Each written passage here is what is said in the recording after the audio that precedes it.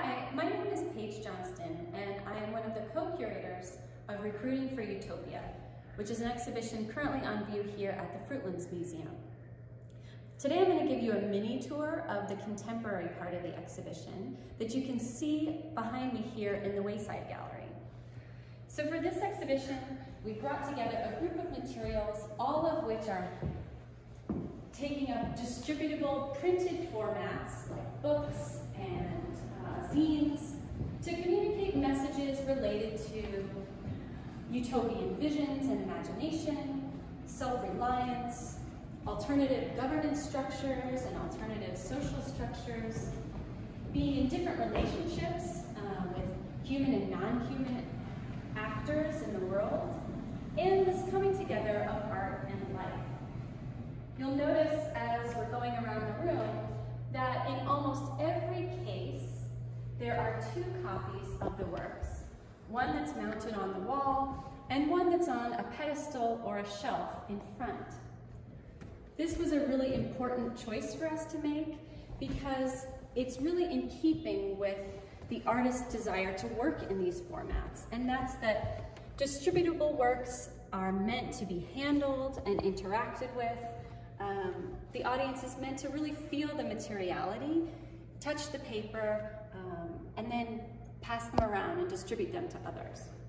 So today I want to focus on two works in depth, just to give you a taste of what the exhibition has. The first work is over here.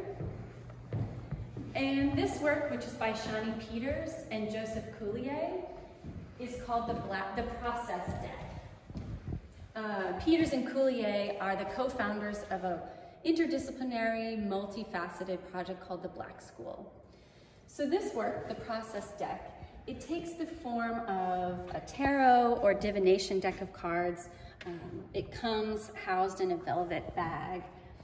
And how you interact with this deck is you start by asking yourself three questions.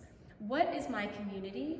What do I love about my community? And what do I want to change about my community? After those questions, you then choose 1 to 2 cards from each of 6 categories. We have principles, questions, tactics, mediums, forms, and themes. And then you work with the prompts that are found on those cards.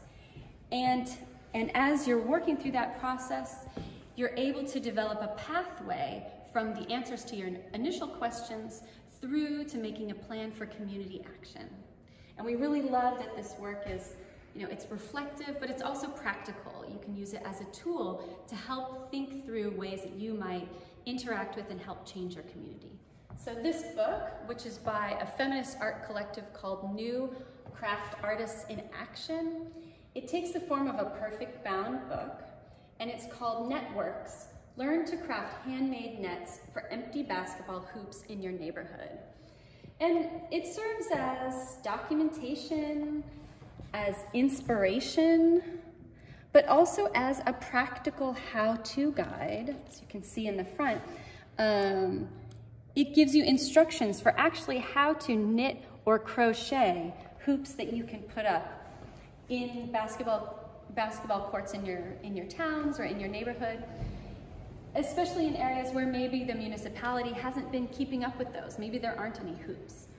And for this work, it connects in a number of ways to both the themes of this exhibition, but also the themes of Fruitlands Museum's collections more broadly. The knitting, the handwork aspect of this work really connects to that shaker history. The Shakers used handwork like quilting and embroidery as both a practical aspect of their everyday lives, but also as an aesthetic undertaking. We also really like the way that this is putting the power in the hands of the people to intervene in their community and make change. So those are just 2 of the works from the exhibition.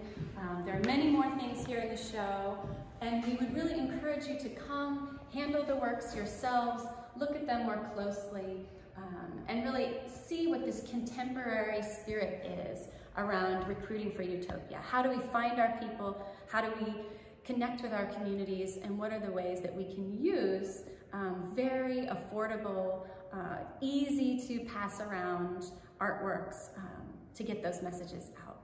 So thanks for watching this video, and we hope to see you at the museum. You can find out more about the artists in the show or about how to get tickets, about the hours, by going to the Fruitlands website. Thanks so much.